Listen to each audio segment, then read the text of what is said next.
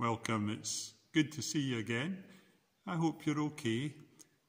And it's good to welcome you to this worship video which I'm introducing today from within the church building itself, which maybe is a little sign of progress in these difficult times. Life is like a box of chocolates because you never know what you're going to get. So said Tom Hanks in the well-known film Forrest Gump. And there is real insight, is there not, in that homespun wisdom, because life is often very difficult to predict, and sometimes the most unforeseen things come to pass. But that's not to say that life is governed by fate, or that we just have to go with the flow of time, for we can make choices. We can make choices as to how we will respond to the unforeseen. Choices about the goals that we will set for our lives.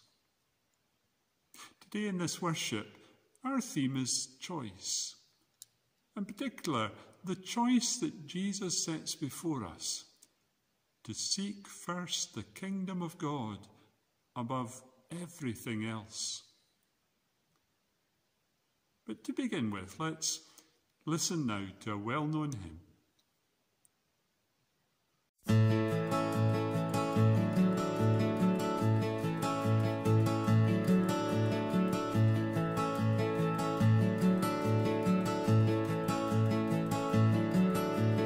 All creatures of our God and King, lift up your voice and with us sing. Oh, praise Him, Alleluia. Thou burning sun with golden gleam, thou silver moon with softer gleam. Oh, praise Him,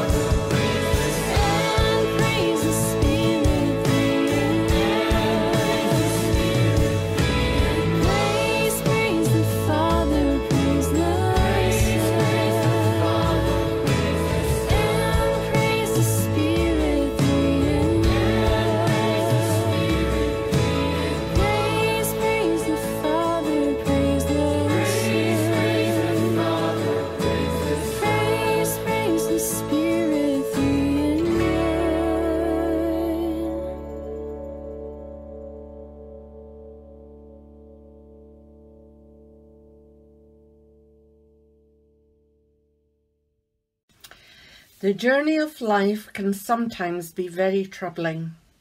We often stumble and have difficulty following in God's footsteps. But we must never doubt God's presence with us. God will never let us down. He promises us His strength, His peace, His comfort, and His presence. When it seems that life is whirling out of control and we are dealing with COVID-19, we can take comfort in God's sovereignty and power. Let us pray. Light of the world, enter into the depths of our lives. Come into the dark and hidden places. Walk in the storehouse of our memories. Hear the hidden secrets of the past. Plumb the very depth of our being. Be present through the silent hours and bring us safely to your glorious light. Lord our God, today help us to give our minds to you in our worship, so that we may listen to what you have to say to us and know your will. Help us to give our hearts to you in our worship, so that we may really want to do what you require from us. Help us to give our strength to you in our worship, so that through us your will may be done. In the name of Jesus Christ our Lord.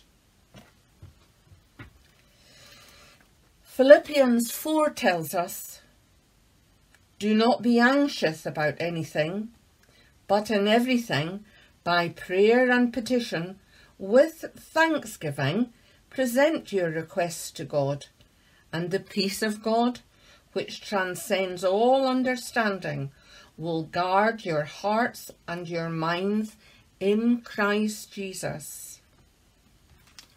Let us join now together in the prayer that we all know so well. Our Father, who art in heaven, hallowed be thy name. Thy kingdom come, thy will be done on earth as it is in heaven. Give us this day our daily bread, and forgive us our debts as we forgive our debtors.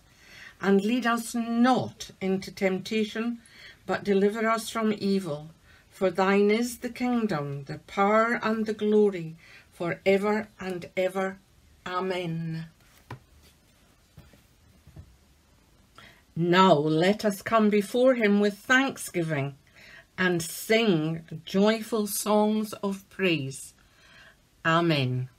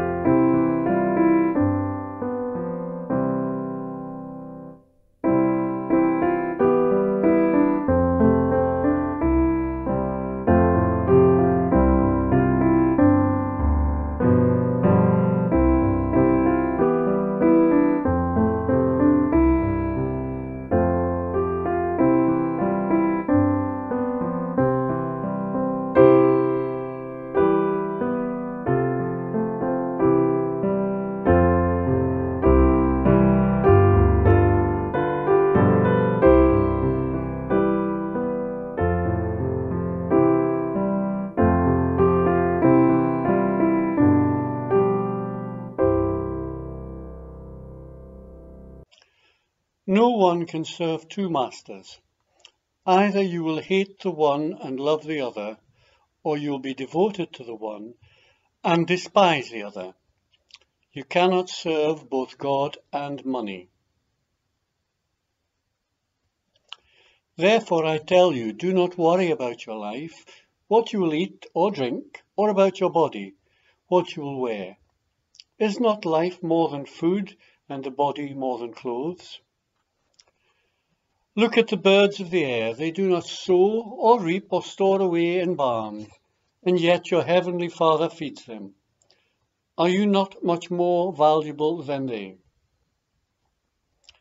Can any one of you, by worrying, add a single hour to your life? And why do you worry about clothes? See how the flowers of the field grow. They do not labor or spin. Yet I tell you that not even Solomon in all his splendor was dressed like one of these. If that is how God clothes the grasses of the field, which is here today and tomorrow is thrown into the fire, will he not much more clothe you, you of little faith? So do not worry, saying, what shall we eat, or what shall we drink, or what shall we wear? For the pagans run after all these things, and your heavenly Father knows that you need them.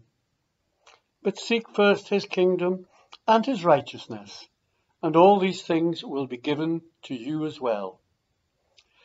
Therefore do not worry about tomorrow, for tomorrow will worry about itself. Each day has enough trouble of its own. May the Lord bless this reading of his holy word. Amen.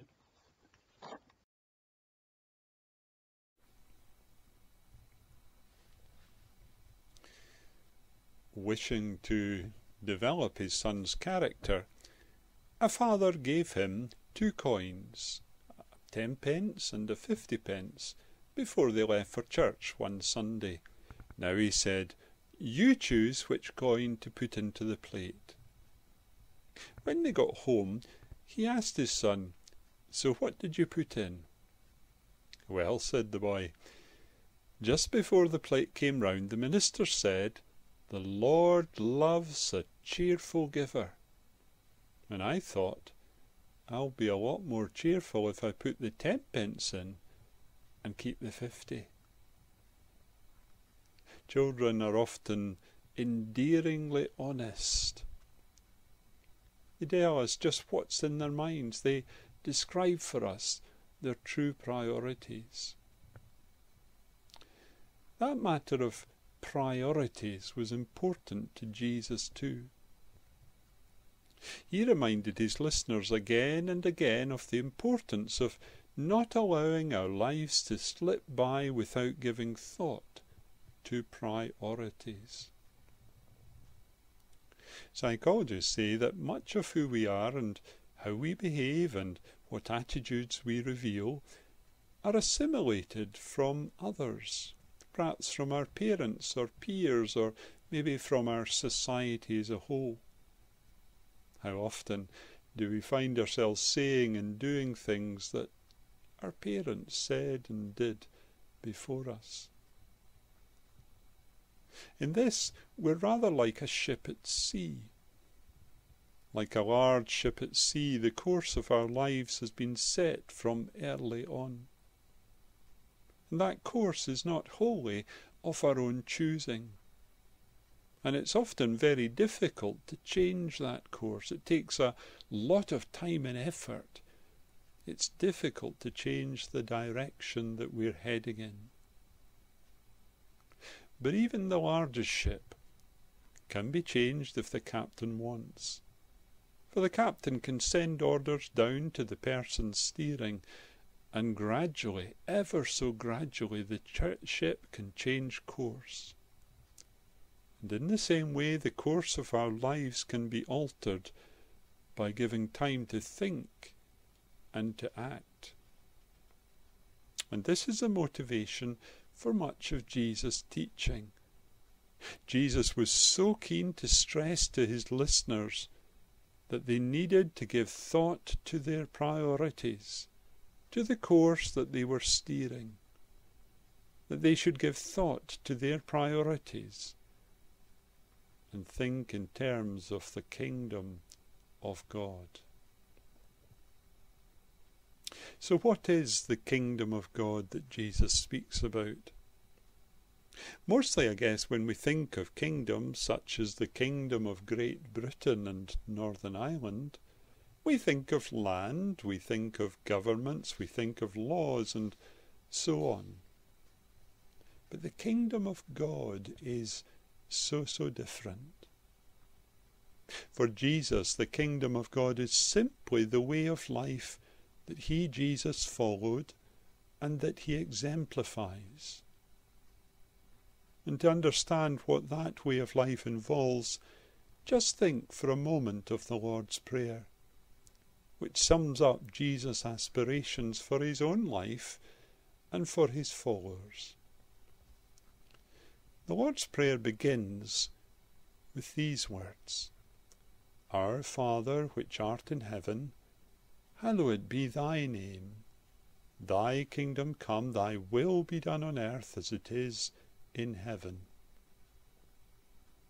In other words, the first few sentences of the Lord's Prayer are all about God, are all about recognizing and reverencing God. This, says Jesus, is the first priority. This is what it means to seek first the kingdom of God, to place God, to place Jesus and the values that Jesus taught, the values of love and forgiveness, right at the very centre of our living. I wonder if you ever do a jigsaw. I do from time to time, though I'm not very good at it. But when I do a jigsaw, I try to work out the frame or outer edges of the jigsaw first, so that I'll have a context in which I can then fill in the picture in the middle. Our commitment to God and Christ is to be the frame of the jigsaw of our lives. It's to be the context within which we can fill in the picture of how our lives will be lived.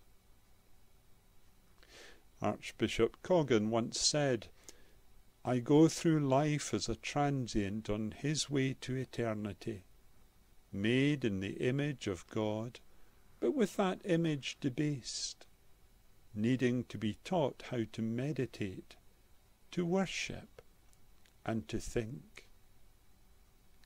Christians are those who recognize that beyond food and drink and accommodation, and beyond all the everyday enjoyments and pleasures, there are yet important things to discover about ourselves, about the significance of our lives, and about the bigger purpose that our lives may follow. This is what it means to seek first the kingdom of God. A domestic mystery that always amazes me is how quickly the laundry basket gets filled up. Our lives can be like that too. They get full very quickly with all sorts of important concerns about money, about where we're going to live and what we're going to do, and what the future will hold. So many concerns that can easily crowd out other important issues. And that's why we need reminding over and over again of Jesus' words. Seek first the kingdom of God. Where is that kingdom that we seek? Well, it's not found on a map. The kingdom is found wherever people are being reconciled to God, wherever they're coming to embrace God's way of love and forgiveness. The kingdom is found wherever people are being reconciled one to the other, wherever they're learning to deal with each other in an exact and unprejudiced way, and to deal with each other in a humble and teachable way, And the kingdom of God is found when we see that peace with others includes learning to share our wealth and knowledge, to share position and power, and that it includes too turning swords into ploughshares, bringing healing to the sick and new hope to the poor. In the Bible, the kingdom is always God's gift, but the kingdom is also always ours to discover. And that's why we must listen time and again to Jesus' words when he says, "Seek first the kingdom of God."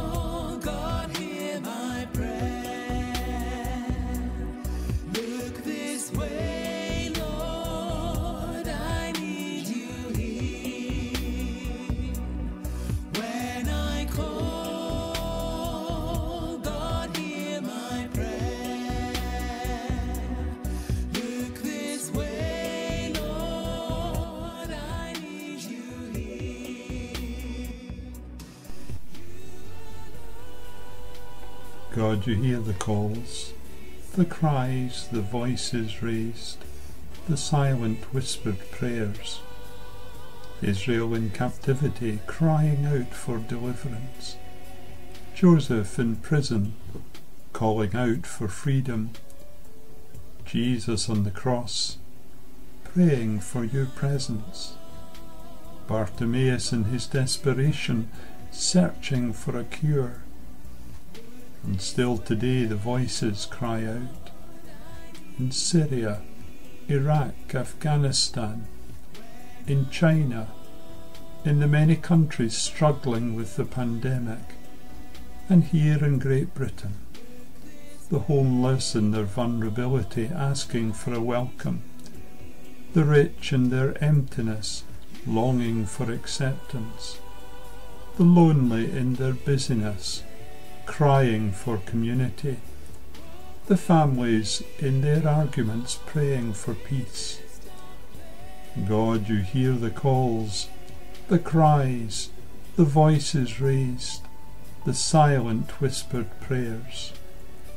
Hear our prayers today, and help us where we can to be the answer to someone else's prayer. In Jesus' name, Amen.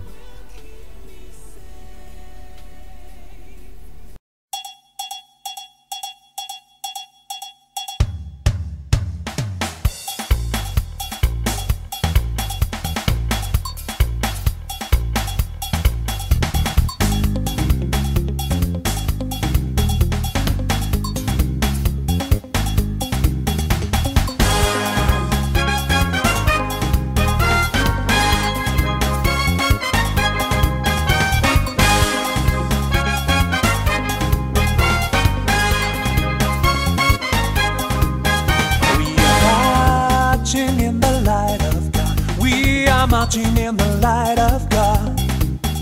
We are marching in the light of God. We are marching in the light of God. We are marching, marching, we are marching, oh, we are marching in the light of God. We are marching, marching, we are marching, oh, we are marching in the light of God. We are living in the love of God. We are living in the love of God. We are living in the love of God. We are living in the love of God. We are living, living, we are living, oh, we are living in the love of God. We are living, living, we are living, oh, we are living in the love of God.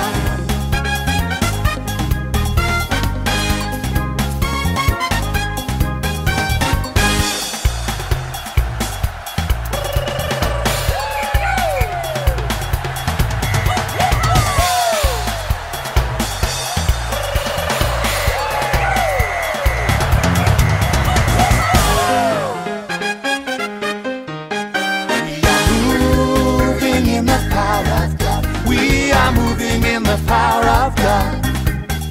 We are moving in the power of God. We are moving in the power of God.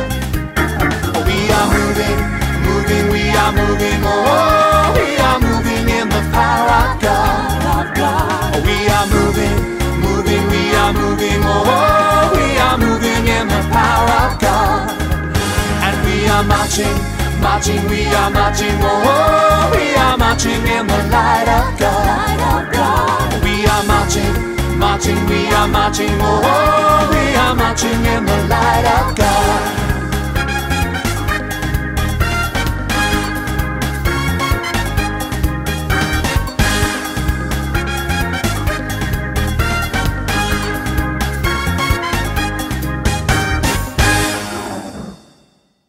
Sometimes we sorrow, other times we embrace. Sometimes we question everything we face. Yet in our yearning is a deep learning. We belong to God. We belong to God. And now may the blessing of God Almighty, the Father, the Son, and the Holy Spirit be with each one of you this day and evermore. Amen.